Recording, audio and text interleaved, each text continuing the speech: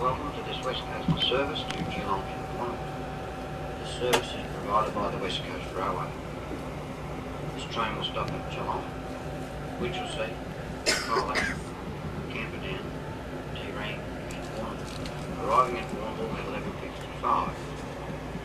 This train will connect with road coaches at Geelong and Warnambool, at Geelong with road coaches to Torquay, Anglesey and Apollo Bay, at Warnambool with road coaches to Port Fairy, Portland, Heywood, Mount Gambier, Melbourne, Castle and Colorado.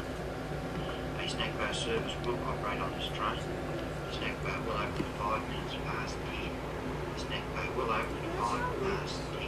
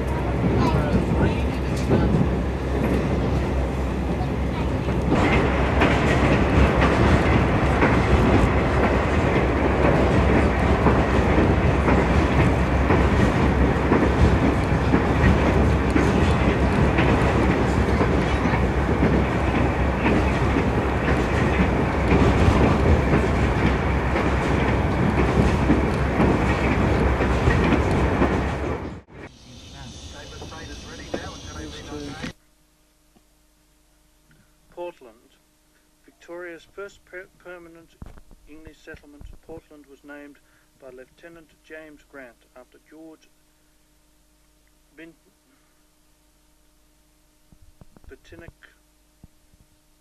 Duke of Portland and Secretary of State for the colonies.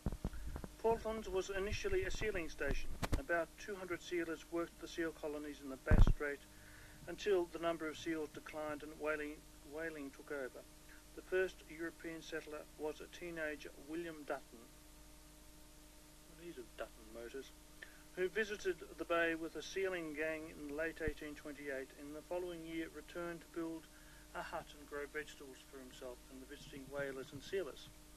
In 1833 he established a whale fishery to boil down whale blubber and extract oil and baleen.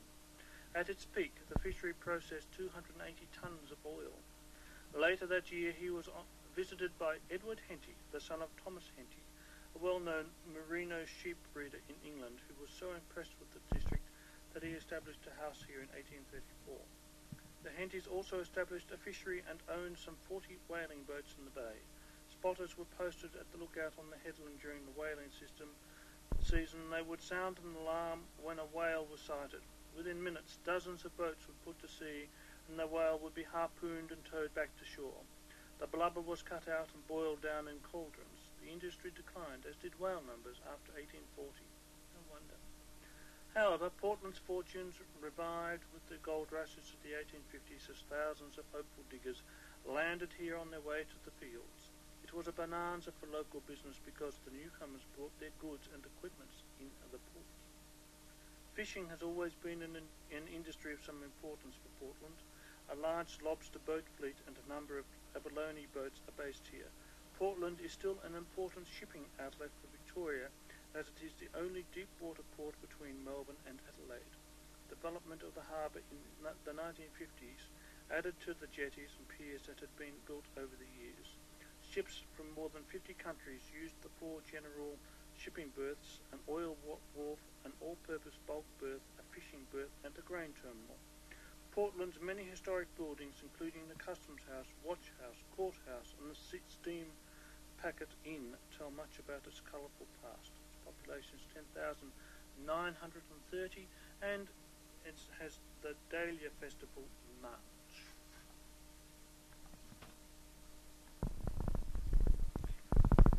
From Portland we travel the 12 miles north to Heywood.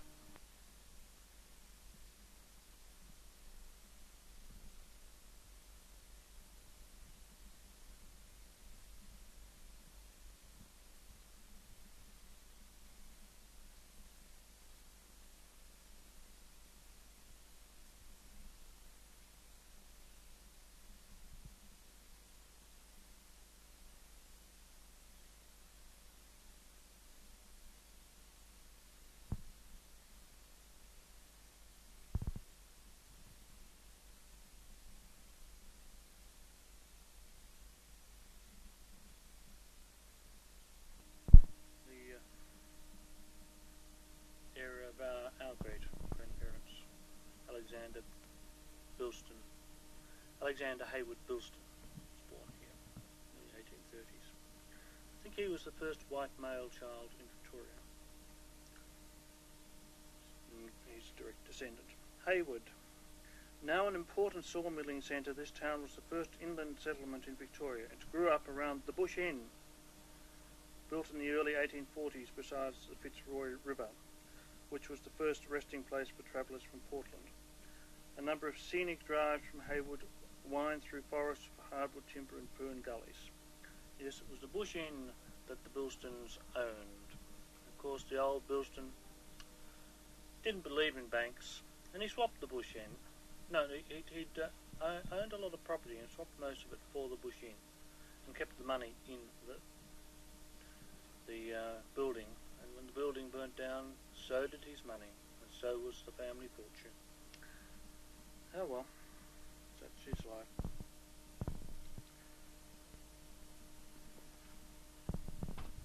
My name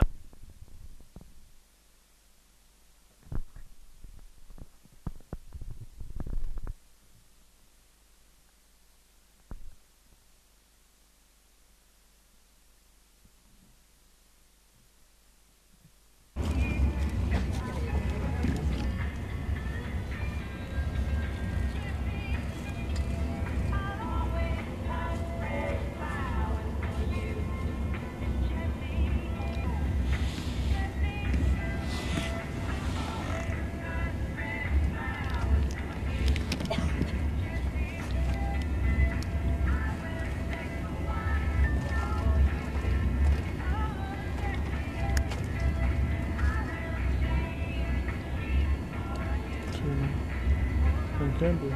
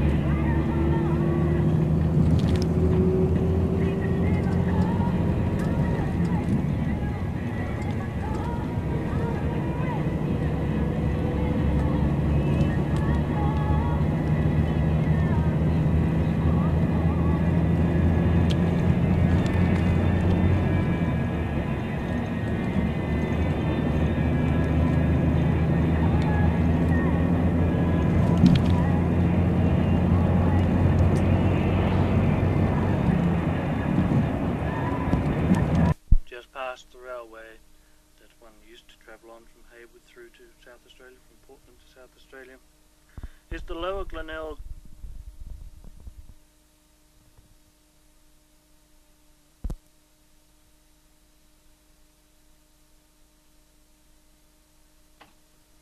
National Park.